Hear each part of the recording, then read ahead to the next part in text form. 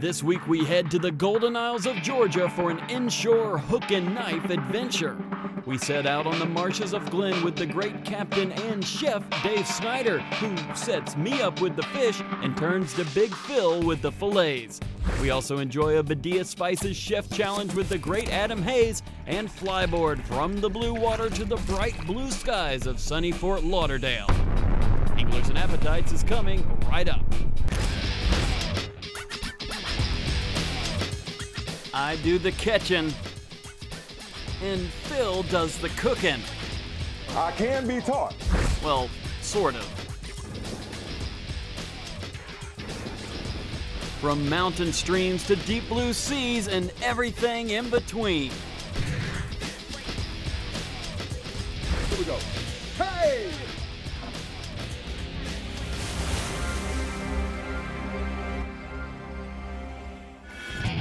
Some fish for food, others for profit, and then there's Chef Dave Snyder. Chef Dave lives for the thrill of the catch and more so the anticipation of what could be stalking a well-baited hook. After years of fishing the Golden Isles with seasoned charter captains, the chef graduated to captain and Hook and Knife was born. Dave takes you to the fish, you catch it, then he cooks it using his highly acclaimed culinary skills. We started out early in the marshes of Glynn County with a goal of beating the sun and the birds to the sea trout.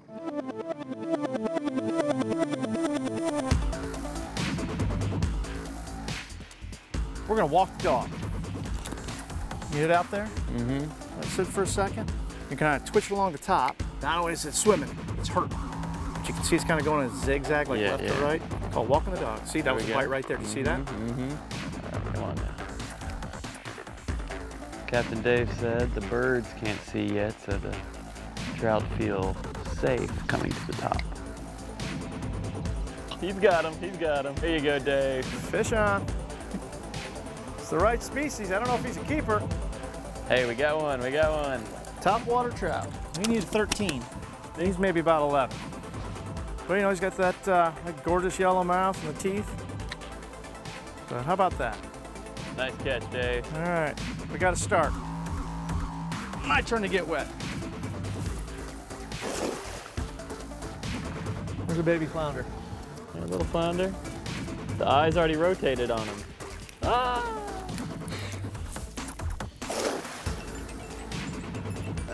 We got a couple. All right, all right. From trout to another tasty Golden Isles treasure, and this is where I decided to step up my game. All right, what species we have? That might be a flounder. Yeah? It felt exact. Yeah, that is a flounder. We got one. All right, here we go. Bring Coming it right to you. This has got me. Woo! You got dinner, Dave. You got dinner. Yeah. Then you saw him flip over. They're harder to hold. It's my first time I've ever caught a fish. Yeah. Yeah. And it's funny because sometimes the meat's a different color also. The meat on this side sometimes has a little red tint to it. Okay. Maybe a little orange. And then generally speaking, the flesh on this side is a little bit whiter on top. Don't you dare flip out of the boat. I don't know.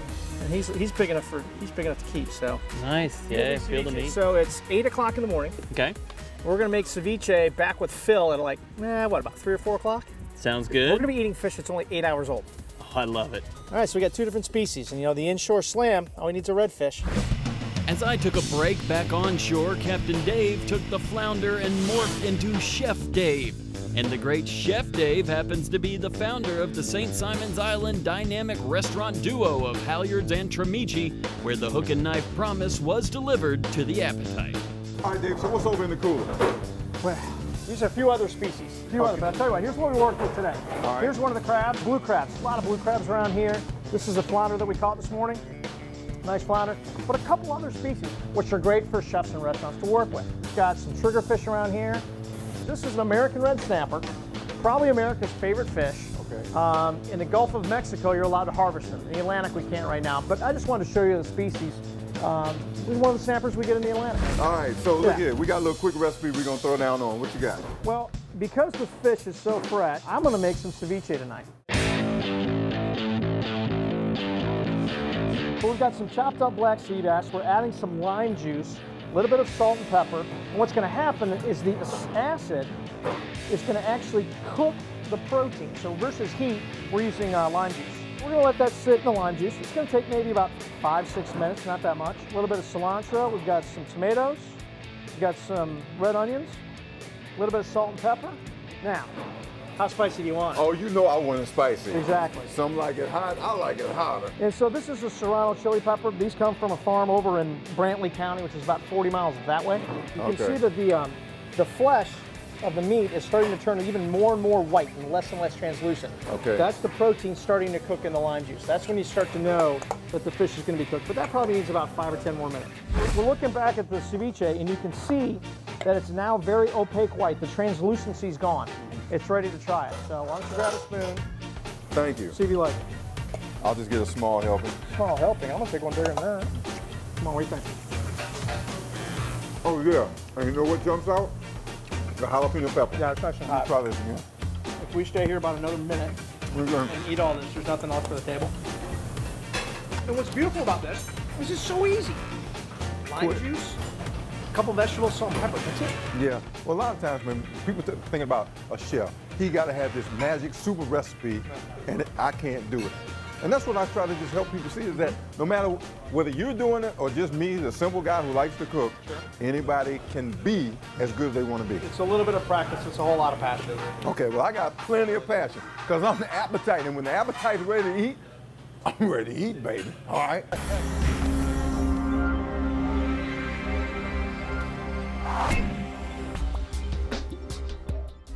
The door is open, come play outside. A destination warm and bright. Gotta get away. I feel so free in this paradise. Hello, sunny. The ocean breeze and the cradle sky. It's your chill time. Let's go. In a better place. Badia Spices is the soul of cooking. Established in 1967 by Jose Badia, this high-quality spice company is still a family business under the leadership of Joseph Pepe Badia. Badia Spices delivers more than 350 different products, including an amazing line of organic products to 90 countries around the world.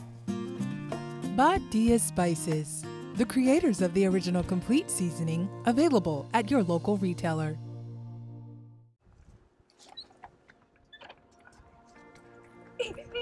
Hi, I'm John Ernst, your hometown lawyer. If you have a legal issue, give me a call. You'll reach me right here. And remember, 10% of my fee goes to the charity of your choice. If you need representation, call your hometown lawyer, John Ernst. Call 678-962-7929 or visit ernstlegal.com. He'll take care of your legal needs so you could focus on what matters.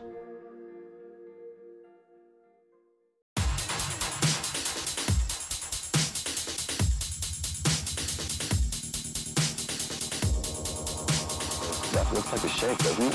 Oh, look at it.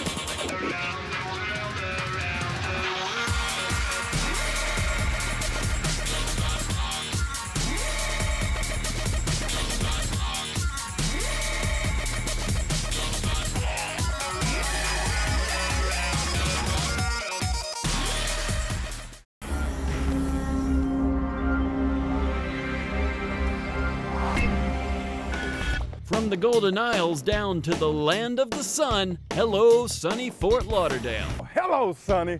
In Pompano Beach, you can learn to fly, and the picturesque Hillsborough Inlet serves as a perfect backdrop when in flight. And in order to launch, Phil and I tracked down Flyboard, South Florida's Jeff Terode and his companion, a man soon to be known as Lavender Dave. We are gonna fly today, right? Yes, you're gonna defy gravity. And it looks like these are cement boots. Are you gonna put me in and I'm gonna sink? Sink right to the bottom, right? Actually not, David. If you look at the bottom of these red cones on the bottom, it's flotation devices. So you cannot sink with this particular apparatus. Check.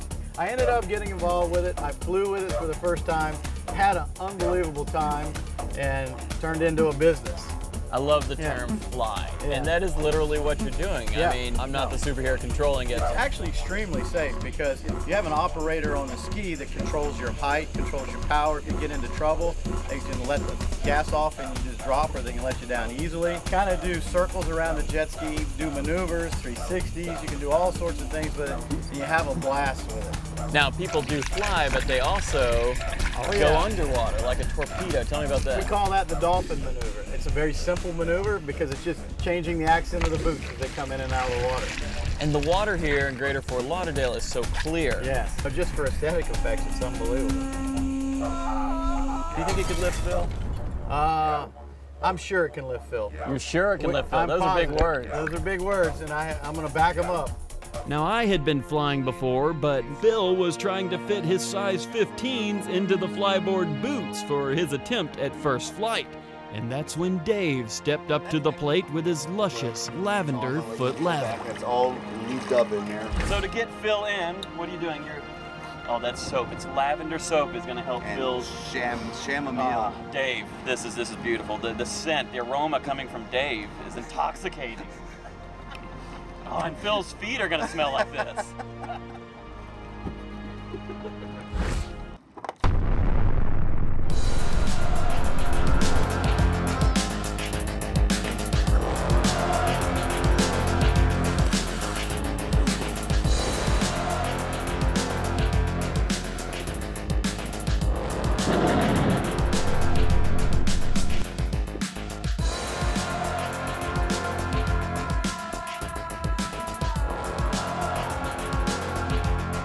Look at him, look at me. We're not hurt.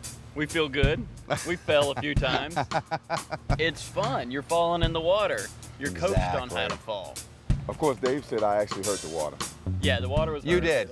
You did. We came to the conclusion that if pain had a sound, that was it. Okay? How much fun can you have? Check them out. Back north to the Golden Isles, where Captain Dave aimed to deliver an area favorite, the high-flying tarpon. Tarpon time. Tarpon time. Here's what we're going for here. These are the pogies. This is the tarpon bait. We've got some mullet on the bottom.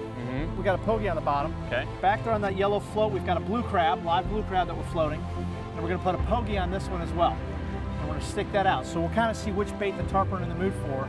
We got some action over on this rod. Okay. We're probably going to catch some sharks here. We're probably going to get some stingrays, all those bottom feeders. Yeah. Right here. Fish Take on. 'em. Oh, you got it? Yeah. Oh. Lost him. You handed me the pole. Oh. You weren't very big. That's right. No, I mean, he was small. He was. Nice species. Yeah, it's nice. Yeah. Straight out, straight at the bow. How big is he? Are we casing him? He's bigger than me.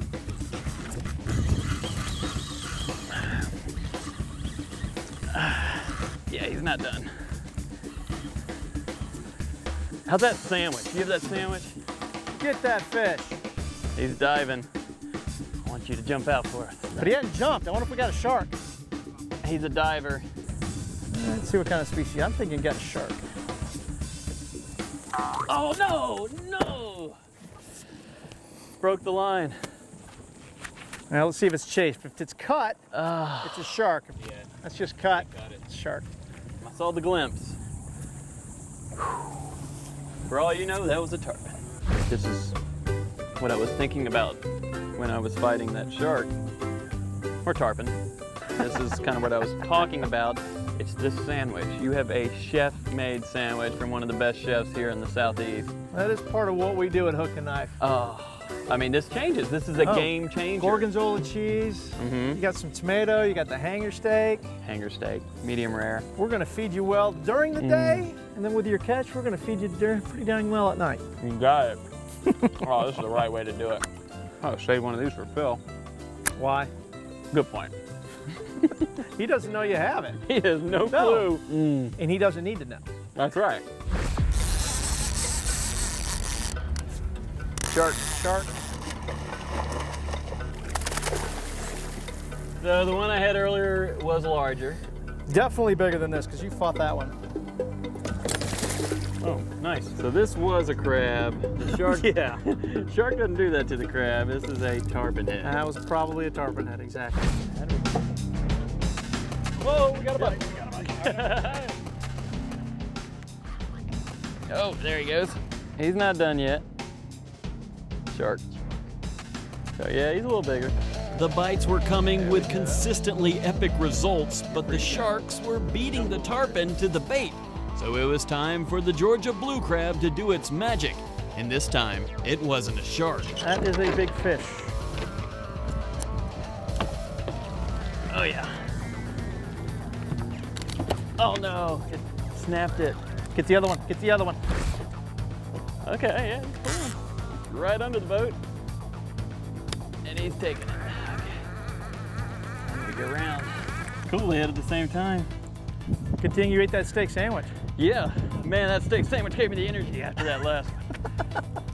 Stingray. A monster. Unless it's the world's largest flounder. And we can do a lot of fake scallops, right? A lot of that. See, he's got both hooks. He does, he took them both. Both ways. That's the culprit. Yep. He's got one. There you go. All right, buddy. Now the tarpon filled the radar, but not the line. So while Dave and I continued our excursion, Phil and his wife met at Halyard's for a little pre-dinner wine tasting in anticipation of the catch. And may I offer a toast to you, sir? Thank you so much for the opportunity. Cheers. Cheers. Thank you. Pinkies up. From wine to dine, let's head upstate to the Barnsley Resort in Adairsville, Georgia, where Phil re-witnessed the skills of another great chef, Adam Hayes, who was willing to take on this week's Badia Spices Chef Challenge. David went out, he got a great big striper, okay? Got you a bunch of Badia Spices, okay? What are you gonna need to make what you're gonna make? Well, can we use them all?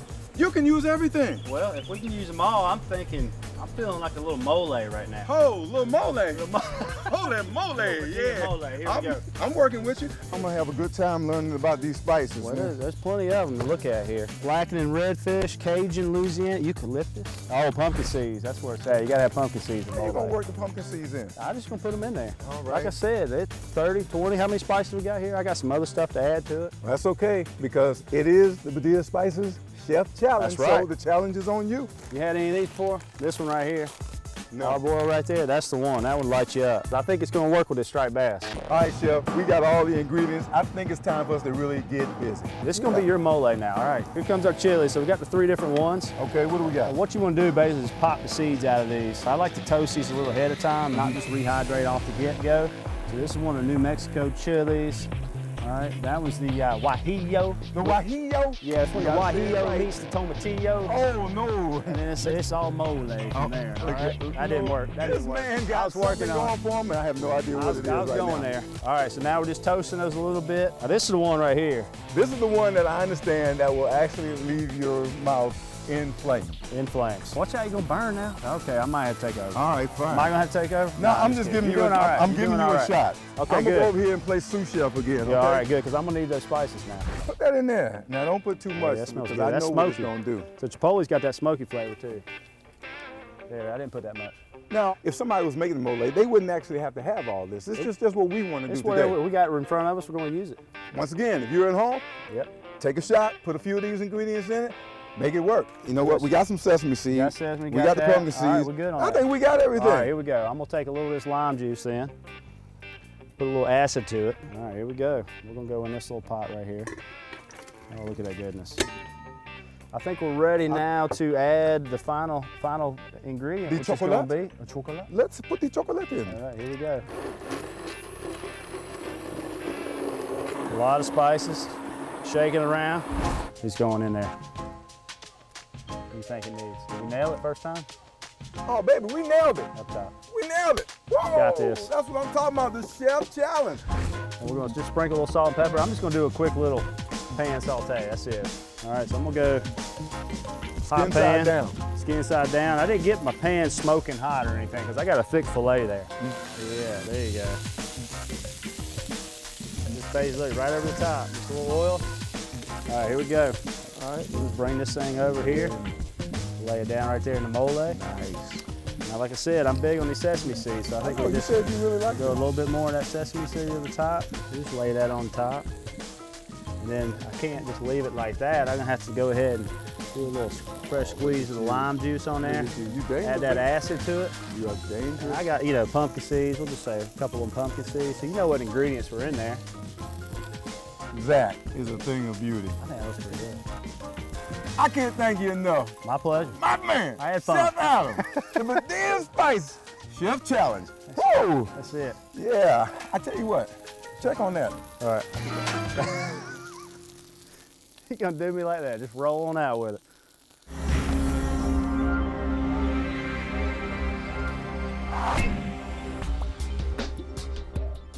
The door is open, come play outside. A destination warm and bright. Gotta get away. I feel so free in this paradise. Hello, sunny. The ocean breeze and the clear sky. It's your chill time. Let's go. Badia Spices is the soul of cooking. Established in 1967 by Jose Badia, this high-quality spice company is still a family business under the leadership of Joseph Pepe Badia. Badia Spices delivers more than 350 different products, including an amazing line of organic products to 90 countries around the world.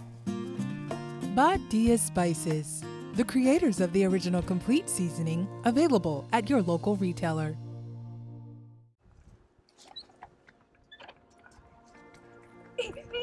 Hi, I'm John Ernst, your hometown lawyer.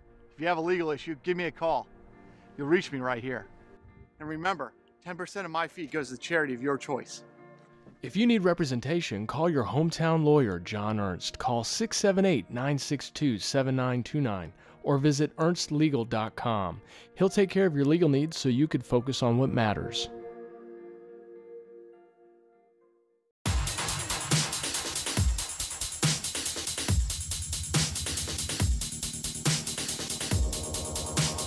That looks like a shake, doesn't it? Oh, look at it.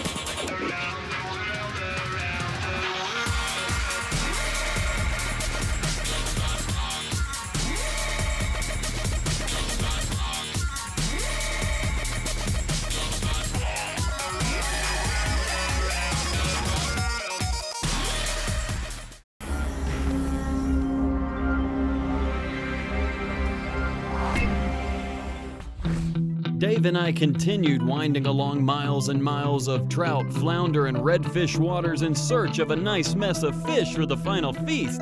We landed a couple of redfish, but we returned them to the Mars so they could replenish the stock. You see, Chef Dave believes there are many fish in the sea that you don't always see on the menu that can also make for an excellent meal. We're trying to get people to eat species they've never eaten before.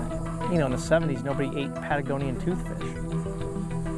And they changed the name of Chilean sea bass, and we about wore it out. Oh, wow. Grouper and snapper were overfishing it. And a lot of other species were eating so much of it, at some point we got to try other fish. If we get people to eat more and more of that type of fish, then the demand on grouper snapper is going to, of course, be less. So hopefully we don't overfish it.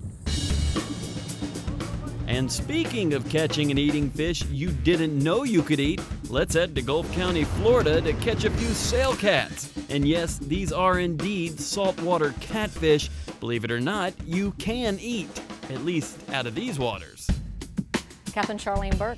About Fun Charters. About Fun Charters, Port St. Joe. Hardhead catfish, we just don't eat them. They're muddy tasting, they just don't taste good. But the gaff top, they are edible. We eat those. I eat them. My kids eat them. And they get big. They're fun to catch. When I have a lot of kids on board, go right in that little spot where we were at, and they can catch some of the biggest fish they've ever caught in their life. And some of these gaff tops can be 5 and 6 pounds. And a 5 and 6 pound fish on that light tackle is a handful for those kids. Hey, gaff top. Yeah? Yep. Yeah.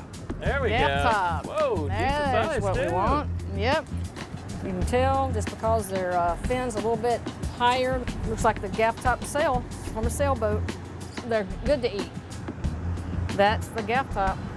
And they have extended pectoral fins, but they still have, like right there is where he can poke you, right there. Oh yeah, they're venomous, not poisonous. Yep, but you can get a little fillet off of that guy. There we go, Phil. And a lot of folks that say that they don't like fish have never really tasted a saltwater fish. You know, most of them are mild tasting. They don't taste like fishy taste. They're really good, and they're good for you. A lot of protein. See you, buddy. Back in the Golden Isles, Captain Dave returned to Halyards, where Chef Dave once again prepared a fantastic feast for the appetite. Okay, now we're gonna make a tempura batter. It's equal parts cornstarch and all-purpose flour. So we're just gonna mix that together in a bowl, but it's really simple. This is something you can do at home. And this is some cold club soda. Why club soda and why cold? Well, cold because it helps keep the bubbles. And club soda because it has bubbles. Okay. And we're gonna barely mix it together. So what is the consistency we're looking for with this? We're looking for thin and runny. A lot of people make their batter way too thick. With this sort of tempura batter, you don't want to overmix it. You can see that I'm using a spoon and not a whisk or a whip. I'm just kind of bringing it together. That's really the batter. And then we're going to take the fish, we're going to lightly season it with salt and pepper, and we're just going to put it in a very hot grease, about 375 degrees. All right, Dave, I noticed while you're filleting this, why is there two different colors on this? You know, it's just kind of the way the beast is made. I was explaining that to Dave when we caught the fish. I kind of showed him on the boat. It's just the way the animal's made, but for some reason, the bottom muscle always has a red tint to it versus the top, which has a little gray tint to it. Here's a little secret that some people kind of forget. Okay. Before you cover it up with the batter and the flour, make sure you season it. Put salt and pepper on it first. Get the excess off, and we're just going to put it right in the fryer, right from there.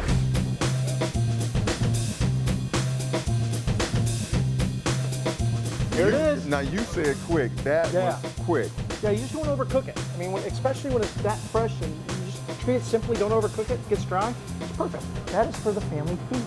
Oh, remember speaking that? of which, you're right. All right. It's time for Big Phil's Family Feast. Woo woo! All right, A&A family, what a great time we had on the show this week. I want to thank this man, Chef Dave. Thank you so much, man. We appreciate it. Very well. Hey, now you may call him Chef Dave. I call him Captain Dave because Captain Dave showed me all the variety the Golden Isles has to offer. It was awesome. Yeah, it was a great day. Got to see a lot of different things and have a great time. Kim and I would also like to thank George. We got a lesson in wines today. Woohoo! We had a great time. Yes, we did. And speaking of that, grab your glasses, everybody. Throwing a hook in the water is fun, but I like eating much better. Bon appetit. Bon appetit.